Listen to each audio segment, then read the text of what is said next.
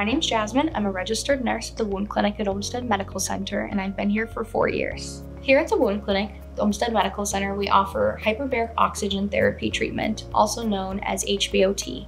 HBOT is a pressurized oxygen that is pressurized 2 to 3 more times than regular pressure. This allows the lungs to take in more oxygen than usual, which then sends it to the tissues, which helps stimulate growth factors and stem cells to promote wound healing.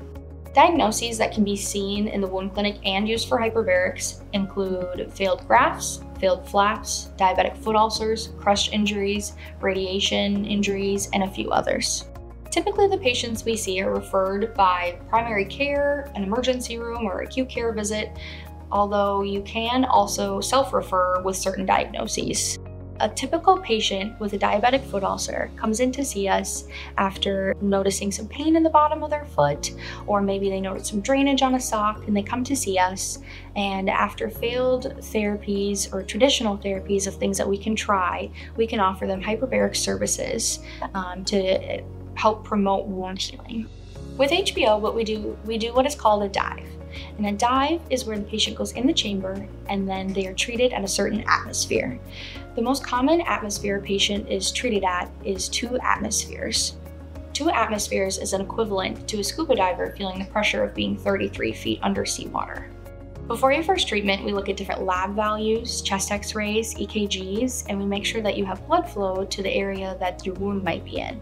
At each treatment, we'll check your vitals, and then we'll also go through a checklist with you to ensure your safety before going into the chamber. While you're in the chamber, there's always someone with you. You're never alone. The person that's going to be with you is available via phone from the chamber. So as a patient, going into an HBO chamber being pressurized feels similar to a plane taking off and landing.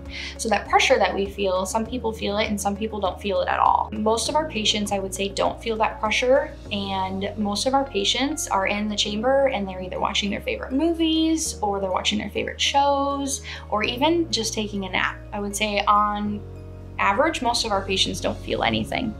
Every patient's needs are different, and here in the Wound Clinic, we'd love to work with you to make an individualized plan to give you the best care possible.